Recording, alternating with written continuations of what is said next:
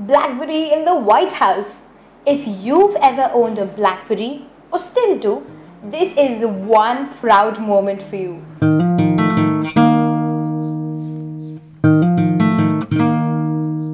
Blackberry's 10 smartphones have been given a security approval by the Pentagon to be used by the 8 million employees of the US Defense Department.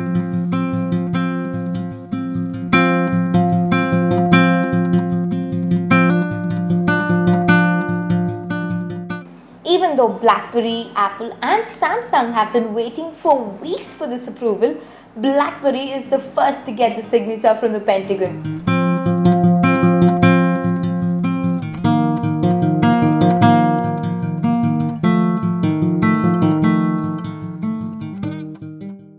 Blackberry has been supplying smartphones to various United States institutions under various contracts for several years now. But under the recent crisis and problems faced by Blackberry,